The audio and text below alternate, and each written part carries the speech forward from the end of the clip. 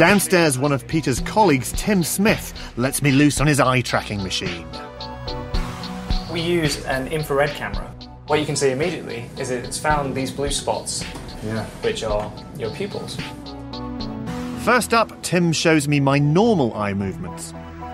This pink spot is where you were looking. Now, as I play it, you'll see how rapidly it shifts around the scene. Wow, it's amazing. I mean, it's really sort of jumping around. You move your eyes a lot more frequently than you ever realise. For instance, you're making these very rapid movements of your eyes called saccadic eye movements about 3 to 5 times every second.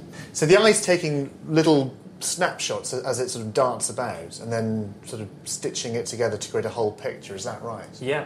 So when a magician's doing a trick, he's making you look here, but you can't see what's going on here. Yeah, that's true. And what Tim shows me next is really surprising. Every time our eyes saccade or make those little jumps, our vision actually briefly shuts down. That means Tim can make things disappear without me noticing. Now, whenever you detect a change, I want you to press the spacebar again. Okay. Okay. I'm ready. You ready? To go. Yep. Let's go.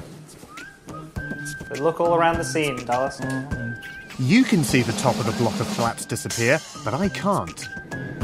You haven't noticed any changes? No. I just saw a change. The woman was there.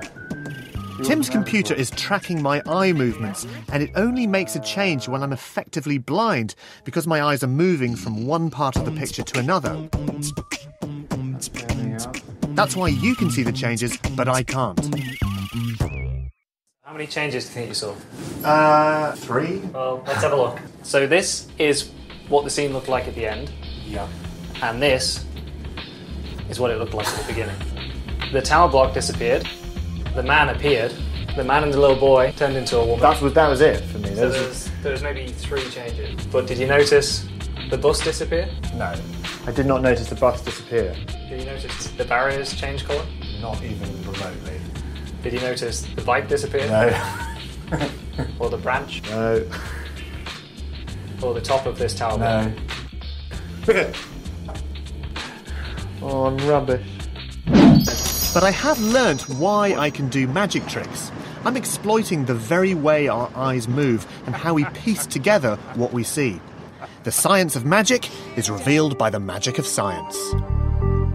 Only recently have we had the technology to do the kind of experiments that you are experiencing today, so that we can start to understand how we actually see the world and how we stitch it all together to give us this general experience of this kind of constant, coherent, real world.